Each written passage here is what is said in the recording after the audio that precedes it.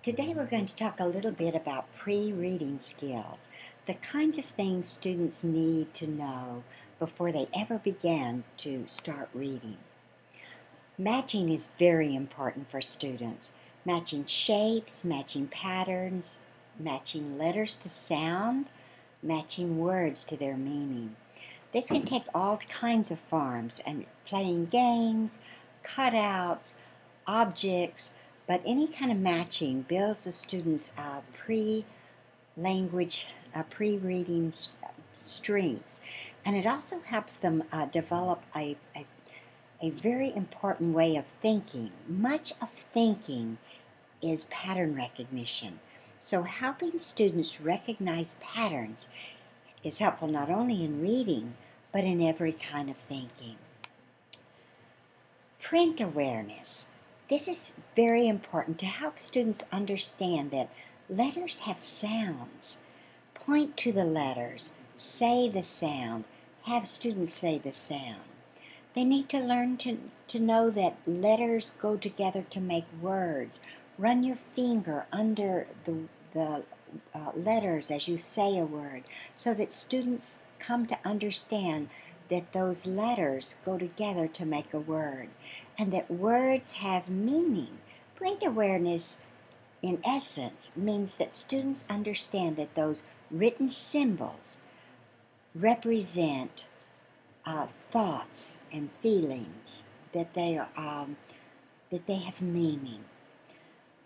Have students experience books as much as possible. Touch them, hold them, see you touch and hold them, see you turn the pages, see you read from them, so that they understand that print has meaning. Young students need to understand the directionality of print. For example, in English, we go from the left to the right. Helping students understand that, letting them see you read a book, letting them run your hand under the text as you read it, helps them to recognize that you start on the left and go to the right. Ask them to show you where you should start reading on a page. Help them to understand how to hold a book, what the front of the book is, what the back of the book is, where you should start reading. This is all part of developing print awareness, which they need to understand even before they start reading. Students need to develop small motor skills, especially when they're going to start trying to write.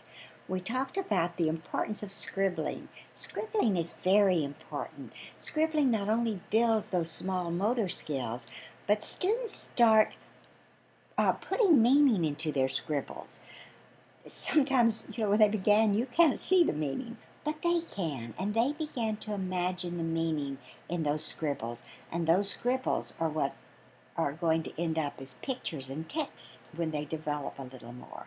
So encourage them to scribble, encourage them to do anything where they use their hands in small ways. For example, on the picture on this page, it's a bag of rice. Students are using a stick to move the grains of rice to form the letters. This can be used over and over again, but the students are feeling the small motor activity that forms those letters. They can write in the dirt, they can write in the sand. Some of the activities we did was forming letters out of sticks, forming letters out of string. All of this helps the students not only recognize the shape of the letter, but to develop the small motor skills necessary to make those letters. Students need to start learning their letters. In these pictures, students have used clay and scratched the letter into the clay, and they've used clay to form the letter. They can do this with any material that you can come up with. You can be very creative in helping them find ways to make the letters. They need to start saying the sounds that the letter represents. And of course, some letters have more than one sound. E or I, A, And so you can help them recognize that a letter can not only have a single sound, but can have more than one sound. Rhyming is something that is very important for students. And of course, little bitty children love rhymes. You can start this very early, saying nursery rhymes, putting them to music. I've seen you all do some wonderful things in that regard. This helps them understand the letters that sound similarly. For example, in this picture, they're using one-syllable words. It's always best to start with one-syllable words. Tall, ball, fall, wall, call, stall.